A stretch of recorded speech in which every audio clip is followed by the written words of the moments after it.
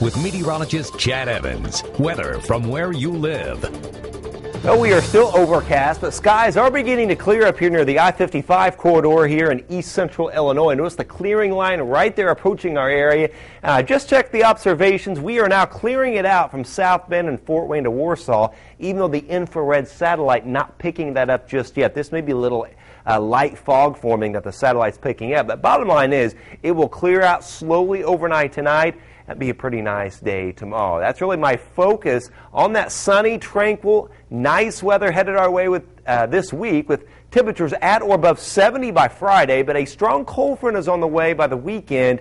That could spell quite a bit of rainfall, and the timing will determine if we see any severe weather and sharply colder by next week. Now, overnight, notice the clouds breaking up via Futurecast here at 2 a.m.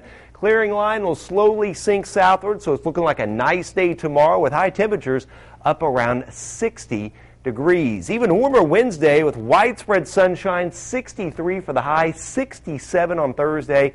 Bright, beautiful sunshine, 72 Friday. The winds are going to kick up Friday afternoon, but still a lot of sunshine.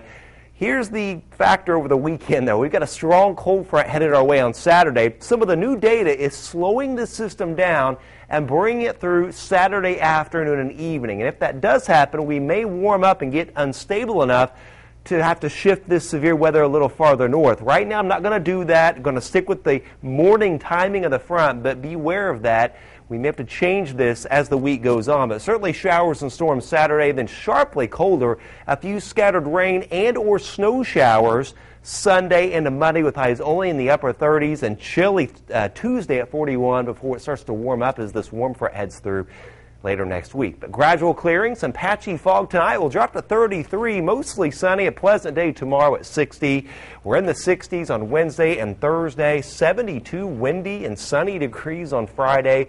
The showers and storms Saturday, and then just some scattered rain and or snow showers Sunday and Monday with much colder temperatures and blustery conditions. Certainly will feel more like winter at that point. But again, we got to watch the timing of the cold front on Saturday, Nicole. That will determine if we see any severe weather, and if we get warm enough and unstable enough,